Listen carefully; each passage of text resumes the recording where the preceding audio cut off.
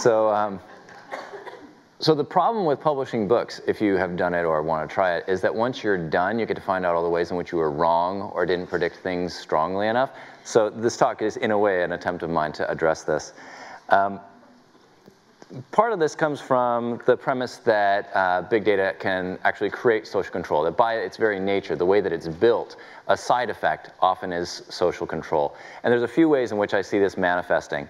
The first of this, these talked about a little bit already, is that algorithms in many cases have their own bias. We do really like to think of big data and analytics as being neutral. It's science, right? It helps us discover the truth. But unfortunately, big data comes from models that human beings put together, and human beings have biases, and then once they put those in place, we get a lot of data that runs through them that then either reinforces those biases or reinforces other effects of those biases, and the result is that we get truth that is biased. Now this has some effects. So for example, in a number of elections, it's been shown that Google results can swing the elections by a significant margin.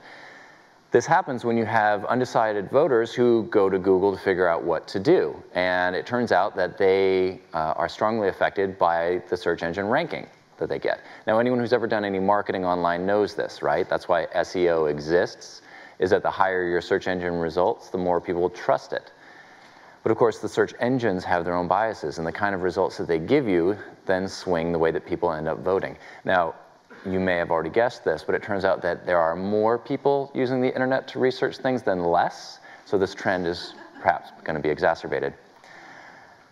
The next thing is that big data can personalize everything. This I talked a little bit in my last book, but it turns out that it's coming true in lots of ways that I hadn't necessarily expected. So by way of example, almost 6 or 7 years ago now, Microsoft, of all people, which tells you that everybody else is already doing this, released 2 patents, the first of which allowed them to assign a score to anybody's ability to influence people about a word or topic.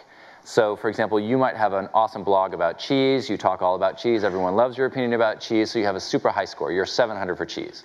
On the other hand, you only ever tweeted once about cheese, and it's because you're lactose intolerant, no one wants to hear your opinion on cheese, you're 7. You both go online to buy some cheese, and the second patent comes into play, which allows them to dynamically price goods or services based on that score. So you get a 500% price deduction because if you do buy that cheese and say something good about it, it more than amortizes the marketing costs for the producer. You, on the other hand, cheese disaster, triple the price, quadruple the price, whatever it takes, we don't want you having our cheese, right? Well, this has been borne out, and a number of tests have shown that companies like Amazon are now doing tests where they're changing pricing based on area code, zip code, age, gender, web pages you've gone to previously, things that other people you know or are friended on Facebook have said about those products. You can imagine the implications. The third big thing that struck me, and this is really what was the genesis for this talk, came last summer when I did a TV series in China for Discovery Channel, and ended up with some time on my hands while I was there talking with some locals about the concept of social software and how I felt we ought to be able to control our social data in a way that allowed us to monetize it according to our needs or desires.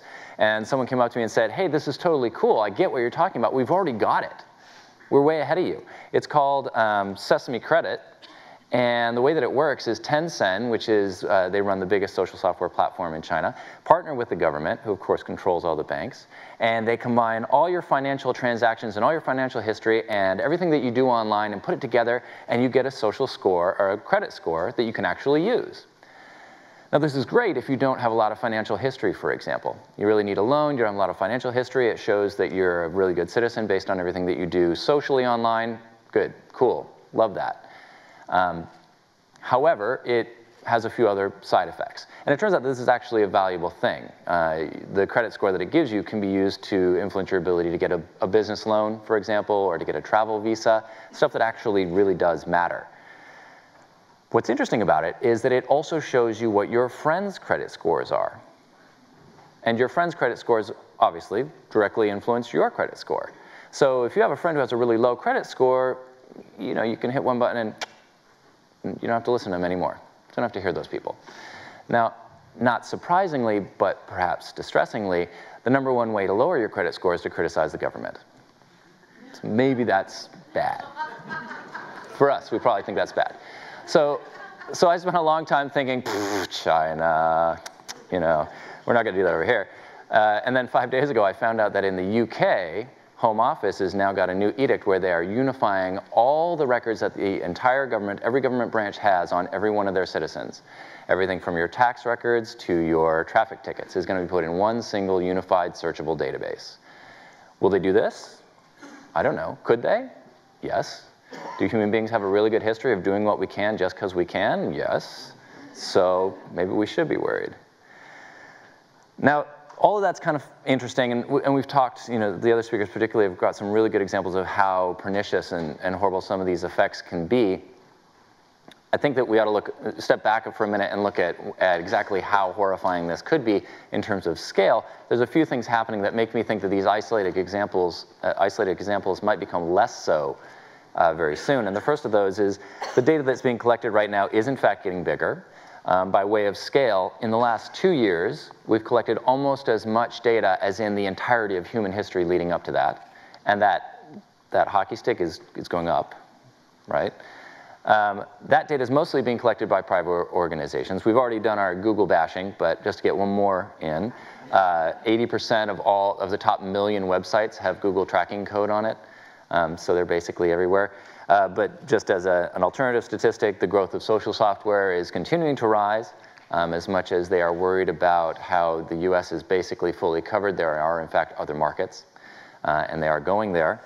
Which leads me to the next problem, which is that the people that are being enrolled in these systems are increasingly the ones without alternatives.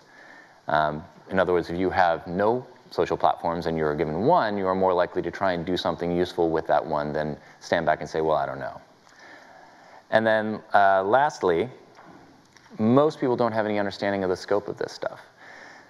Now, my background's in IT, specifically IT security, so this always kind of gives me heebie-jeebies. I wake up in the middle of the night kind of panting about this stuff, which distresses my wife. But as an example, it turns out in the US, just to give you an example, and we should know, right? We've had these software packages longer than almost anybody. Only 14% of people understand that their web surfing history is being tracked. Now, for me, that's a little bit like discovering that 86% of the United States population still believe in the Easter Bunny. It's a little terrifying because it means that the conversations we're having here today put us all in an extraordinarily elite group in understanding the potential damages. Most people just don't know. They want to share their pictures of cats, and that's enough. So is there a silver lining to all this? Well, yes, sort of. People are starting to notice, right? Apple and the FBI had a big tussle, and everyone started saying, well, hey, you know, maybe privacy is important, I don't know. There's maybe something we should talk about. Ashley Madison, for those of you who don't know, a website that facilitates extramarital affairs. They got hacked, which disturbed a lot of people because they thought that, you know, Ashley Madison had told them that they wouldn't let anyone get that information. The Panama Papers, which did more towards promoting encryption with the 1% than anything in the last 40 years, right? So there's some good things that have come out of this. The question now is what do we do from here? And the answer, I think, is that we do what we are doing here now.